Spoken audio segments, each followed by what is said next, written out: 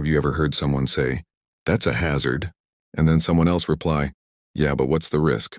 Are they just using fancy words for the same thing? Nope.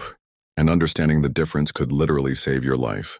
So stick around, because today we're breaking down the crucial difference between a hazard and a risk.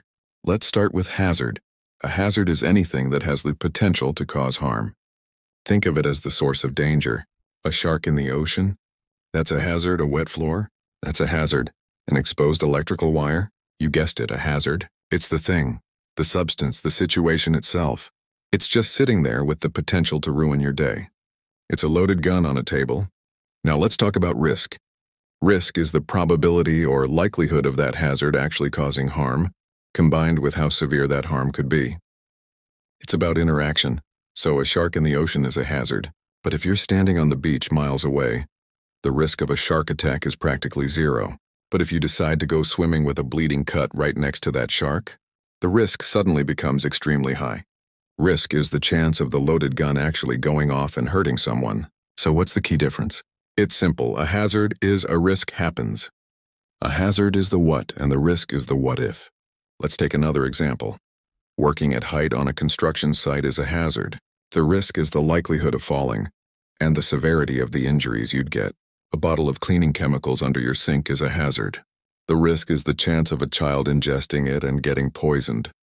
One is the source of danger, the other is the chance of that danger becoming a reality. The relationship between them is direct. You can't have a risk without a hazard. No shark, no risk of a shark attack. No wet floor, no risk of slipping. They are two sides of the same safety coin. The hazard is the starting point, and the risk is the calculated possibility of a bad outcome. So why does this matter? Because we manage risks, not hazards. Sometimes we can't eliminate the hazard. We can't remove every single car from the road, right? That's a constant hazard. But we can control the risk. We wear seatbelts, we obey speed limits, we install traffic lights, and we don't text and drive. These are risk control measures. At work, if a machine is noisy, the hazard, we can't always make it silent. But we can wear ear protection to reduce the risk of hearing damage.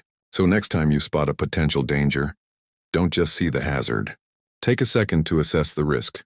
Ask yourself, what's the chance this could actually harm me or someone else, and what can I do about it? Understanding this difference helps you make smarter, safer decisions every single day. Stay safe out there.